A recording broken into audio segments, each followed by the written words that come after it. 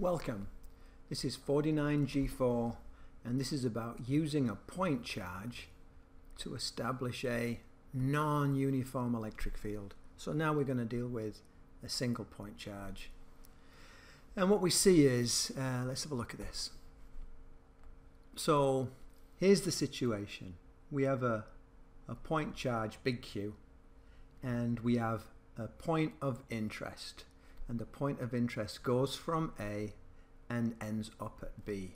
And I'm imagining this line that it follows. The distance between the point charge and A is Ri, and the distance between the point charge and B is Rf.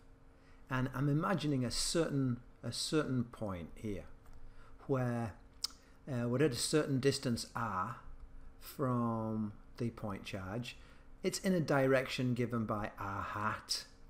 There's a certain angle between the direction of r hat and this little bit of length ds, which is theta.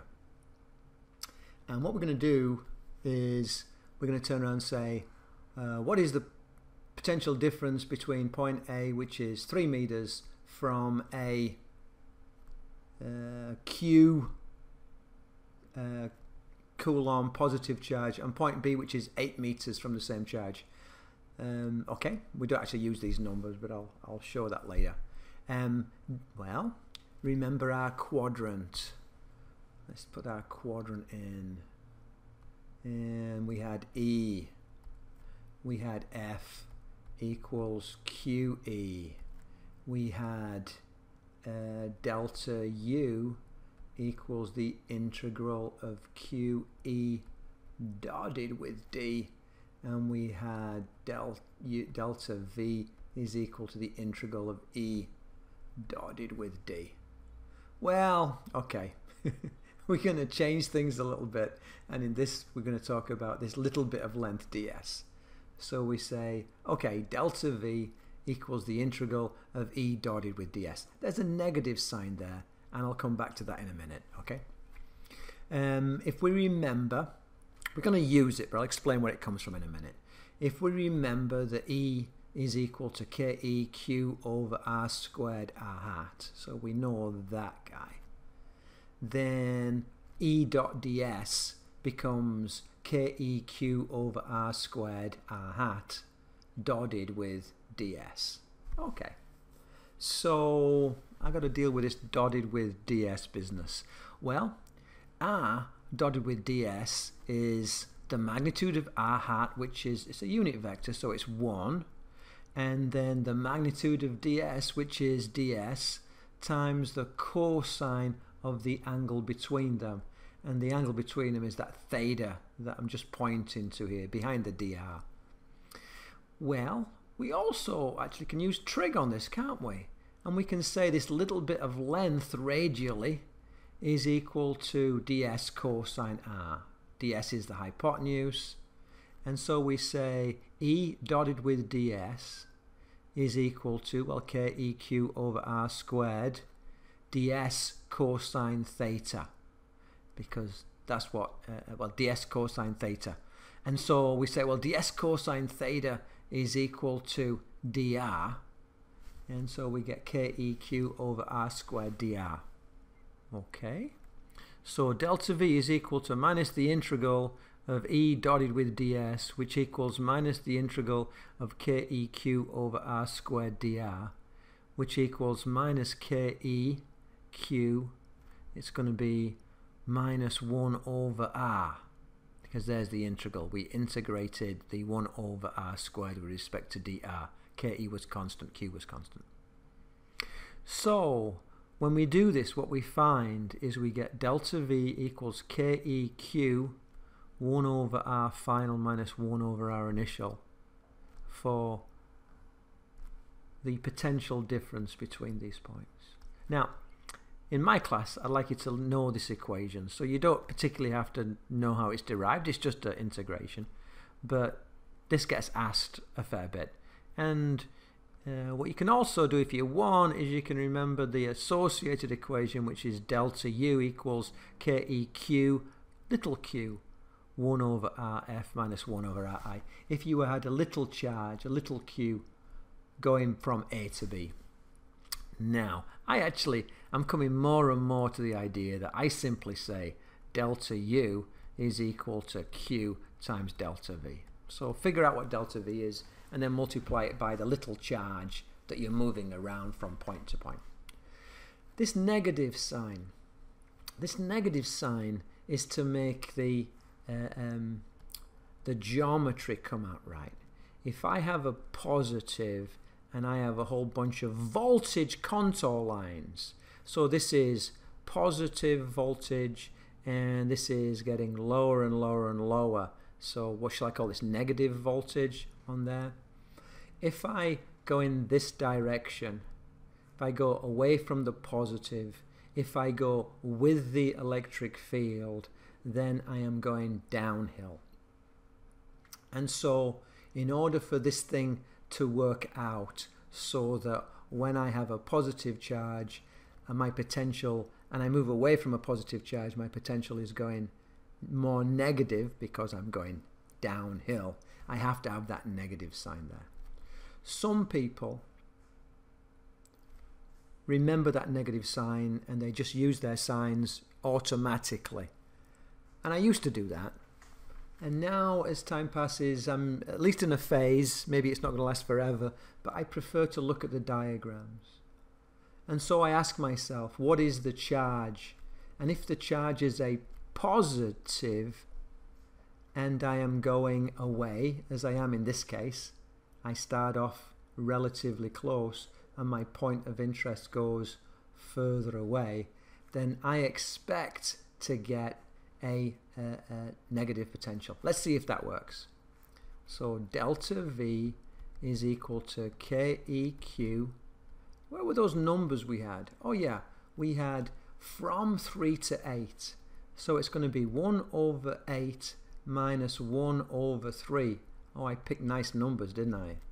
So this will be KEQ, and this would be what, 3 over 24 minus 8 over 24, which equals minus 5 over 24 KE times Q. Can you see how, provided that Q, the mother charge in the middle, is positive, in following this path down the hill further away, I get a negative potential difference? This would be volts. And if this was a negative charge, then because that Q would be negative, I would get a positive potential because I'm climbing out of a hole. So it's a choice. You can remember these signs. My fear is that people remember the sign but don't really know how to apply it. But it works. If you know how to apply it, if you're careful, it works fine. The alternative is you try to form this analogy with structure, and you say, am I going uphill or downhill? And then you'll get the right answer. I think you'll know it's right then. Either way it works. Okay, so let's look at 2 examples. So let's get a pen on here. So here we have a very situation here. What is the potential difference between point A, which is 4 meters away from a plus 2 Coulomb point charge, and point B, which is 6 meters away? So what we need to do is we need to recognize that our point of interest, it's not a charge, it's just a point of interest, is moving from A to B. And so we say, oh, our delta V is equal to KE times the mother charge Q, 1 over R final minus 1 over R initial. So delta V is equal to KE, and the Q in this case is plus 2, 1 over 6 minus 1 over 4. So this would be 2KE.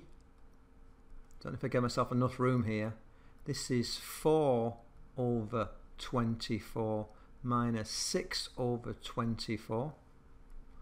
So delta V is equal to 2KE, and this will be 4 minus 6 is going to be minus 2 over 24, which equals minus 4 over 24 KE, which equals minus, and I get my calculator, and I go 4 over 24, 4 divided by 24 is equal to 4 divided by 24 is equal to 0.167 KE, and it's going to be volts.